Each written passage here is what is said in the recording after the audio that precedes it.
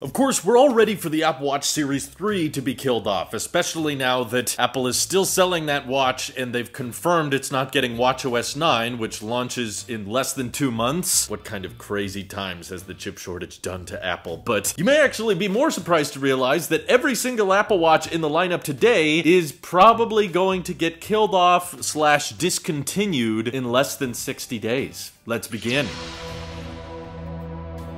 Yeah, I guess the Apple Watch Series 7 being discontinued shouldn't be a tremendous shock to much of you, because ever since the Apple Watch SE entered the picture, Apple doesn't seem that interested in keeping around last year's flagship watch, because of course, Apple Watches have all gotten very, very similar with each other, so just like the Series 6 was kicked off after 1 year, the Series 7 will likely be kicked off in just a couple months. And what's different about this time around, though, is Mark Gurman's been talking a lot about how Apple's prepping this Apple Watch SE 2. So a design that's very reminiscent of the Series 4 and the Series 5, doesn't have the thin bezels that the Series 7 has, but he's saying this will have the new S8 chip, which isn't supposed to be drastically better than the S7, which already was not drastically better than the S6, but it's a watch at the end of the day. And of course, with the chip shortage and everything, it's not like they could advance the technology and power efficiency or performance on a watch all that much, but still, regardless, right now the SE uses an S5, so I'm sure there will still be some noticeable improvements, like the SE2 will likely get faster charging, because it didn't have that before, and the Apple Watch Series 8, I'm anticipating to be rocking maybe one new health sensor, like body temperature checking. That's mostly what we've been hearing about. Of course, we all want glucose monitoring and blood pressure checking, but that's still rumored to be delayed. Apple wants to get that right and FDA approved, but the Series 8, I think, will look incredibly similar to the Series 7, but what is capturing most people's attention and what a lot of us want to talk about is this new Apple Watch Pro, and that's what's rumored to have all of the more interesting, exciting upgrades, but it's gonna cost you, because it's not gonna be an entry-level watch. Of course, Pro stands for profit for Apple, so that implies that it's gotta start somewhere around $900, maybe even more, but that's going to be justified by Apple killing off not just the SE, not just the Series 7, and not just the Series 3, but also the whole concept of the Apple Watch Edition entirely. Just from my own anecdotal evidence, I'm pretty sure that not that many people are dropping $1,000 plus on Apple Watches, and Apple looked at the drawing board and thought, how do we change this? Because of course, Apple Watches have a hard time lasting more than 4 to 5 years because their battery degradation. Apple needed to figure out a way to get people to justify spending more money on their wearables, especially during this inflationary environment we're in. So Mark Gurman did drop a little bit new information on this upcoming Apple Watch Pro that just confused the heck out of me. Like, Mark, you get a lot of things right, so I respect you, and I'm glad to read your updates in newsletters, but basically he loved to tell everyone everything that the Apple Watch Pro won't be. He said it'll be the first major redesign since the Series 4. First of all, ouch. Us Series 7 owners take offense to that. I mean, come on, the Series 4 was just like the same design, slightly more curvy with a bigger display and thinner bezels. How can you say the Series 7 was not a true redesign? Okay, I'm just a little bit bitter on everyone's reaction to the Series 7. I still think this is a great watch, but anyway, he said that it will be a redesign, but it won't have the flat edge design that everyone's expecting. Well, okay, I'm quick to believe that, because everyone thought we were gonna get the flat edge design last year and that didn't happen. But he's also saying it's not a circular watch, so they're not going with the whole round display approach, because honestly, if they did, it would become impossible to tell the difference between an Apple Watch and an Android watch. So I'm glad they're not going in that direction personally, but he said it's likely that they're going to be using a more durable material like titanium, but again, a redesign that's not flat edges, and no, it's not the same design as we have now. So what the heck is this supposed to be? Like a triangle watch, or real sharp edges around it like a Cybertruck inspired watch? Yeah, that would sound uncomfortable on the wrist, so I don't think that's it either. But it always just frustrates me when we get this little information, but someone clearly knows something, at least a little bit about it. Maybe this is all his sources are telling him. It's like, it's not that. No, it's not that either. But if I were speculating, which I love to do on this channel, I would interpret this report as because Apple wanted to improve the glass durability on the Apple Watch and maybe use something like ceramic shield, which is what they've been using on iPhones, but they didn't really start talking about ceramic shield until they switched to that flat glass on the iPhone 12 and 13 series. My prediction is because Apple loves this iconic look of Apple Watch is even on the Pro variant, it's still gonna have a titanium rounded chassis, but maybe just flat glass instead of the 2.5D glass that we have now. That's the the only logical way I can interpret this report of saying, like, it's the first redesign we've had in a while, so it's like, yeah, the flat glass will be noticeable, and that will improve the durability, and of course there will be a screen size improvement, hopefully a battery life improvement. I know there's people like Ryan from our Discord that are watching this video thinking, how ugly of a watch do I have to buy to get better battery life? That's all I really care about. But it's just something tells me so many people were pumped and excited for this squared off Apple Watch design that it's just still not going to happen. But maybe the flat glass thing comes true for the durability's sake, but maybe Apple's figured out that having this rounded chassis on the sides is just the best way to prioritize comfort. And there was some artwork done a while back that showcased Apple having kind of a more flat edge design but still rounded on the back. And while I don't think that render is spot on accurate, I do think it's a step in the right direction that Apple's not going to bring the exact same squared off chassis from the iPhone to the Apple Watch, but you know, kind of how the new MacBook Pros and the new M2 MacBook Air looked with, you know, kind of the rounded bottom with the flat top. That's my guess as to where this Apple Watch Pro direction is going. But it's very important to take all of this crap with a grain of salt because last year, all of the leaks and rumors ended up being totally off on the Apple Watch. And even if it is true and they got the flat glass on there and it still has the rounded chassis and everything, I'm sorry, I'm still gonna take this. I think the Series 7 design looks so insanely good with having the pixels spill over the edge like they do. I don't get tired of looking at it, and my only worry with the Apple Watch Pro is that they're gonna bring 120 hertz to it because you guys know how much I've punished my bank account for any device that rocks 120 hertz. Like, I have to have it. I can't say no, and Apple knows I can't say no, and they're trying to abuse that power that's in my brain because every time I look at a high refresh rate display, my eyes are just thanking my brain, thanking my soul, and I'm all at peace with the world. So if you think I'm petty enough to look at these little rainbow lines on my watch face and see the motion not be at 120 hertz, yeah, that does bother me. But luckily right now, there's no way to solve that issue because I have the newest Apple Watch. But with the Apple Watch Pro entering the picture with new features, new screen sizes and everything, and the Apple Watch Edition being scrapped for life, maybe the Hermès Apple Watch will stick around so Apple can still say, see, we're a luxury brand. People buy us for luxury. Meanwhile, probably the Series 3 is the best-selling Apple Watch at $200. But please, Apple, don't put promotion on the watch because then I'm going to be forced to upgrade. But if none of this stuff sounds interesting to you, just remember that even the Series 7 and the original SE will likely be available certified refurbished at a discounted price in the coming months. So just have to wait a little bit longer. But any Apple Watches you guys are planning on upgrading to in the next couple months, what would get you to upgrade aside from battery life? We know that everyone just wants better battery. Let me know what you're thinking down in the comments below. This is your Apple Sheep here. I'll see you all in the next one.